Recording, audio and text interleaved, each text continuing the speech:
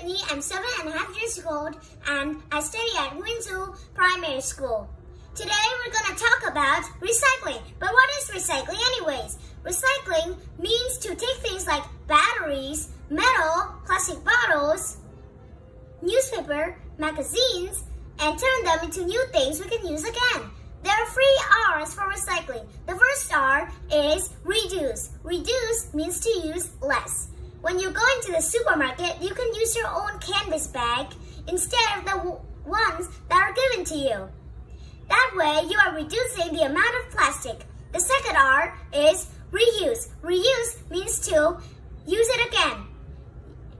You can wrap your shoebox and the lid and use it to store pictures that you've drawn and photos. The third R is recycle. Recycle means to take things like batteries, plastic bottles, paper, newspapers, magazines, and turn them into new things we can use again. Why is recycling important then? Well, it helps reduce the pollution and also it is a good deed.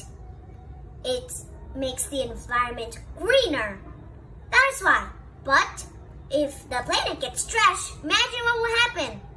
Yes, pollution everywhere. People will get sick.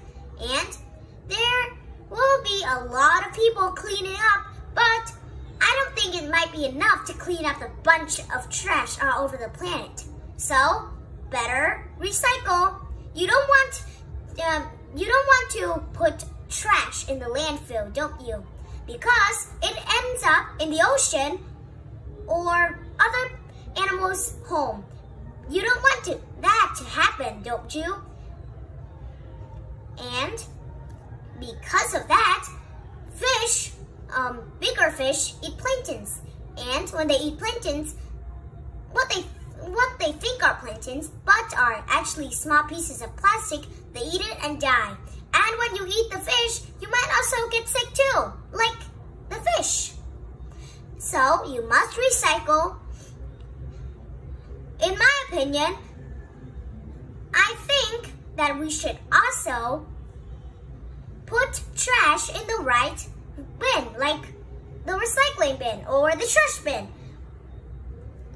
And not throw trash on the ground, because it's bad to throw trash on the ground or anywhere else that's not in the bin. And do you want to save the environment? Then do it. And why don't you do this? You can put the things you can recycle in the recycling bin. That is a good way to recycle, for little kids actually. We can always make a world of difference, and that is children. Children can make a world of difference. Did you know that reduce, reuse, and recycle are almost magical words? I said they're almost magical words. You know why? Because without their help, they won't be magical. So, 3 R's magicians should reduce, reuse, and recycle. Goodbye. Thanks for watching.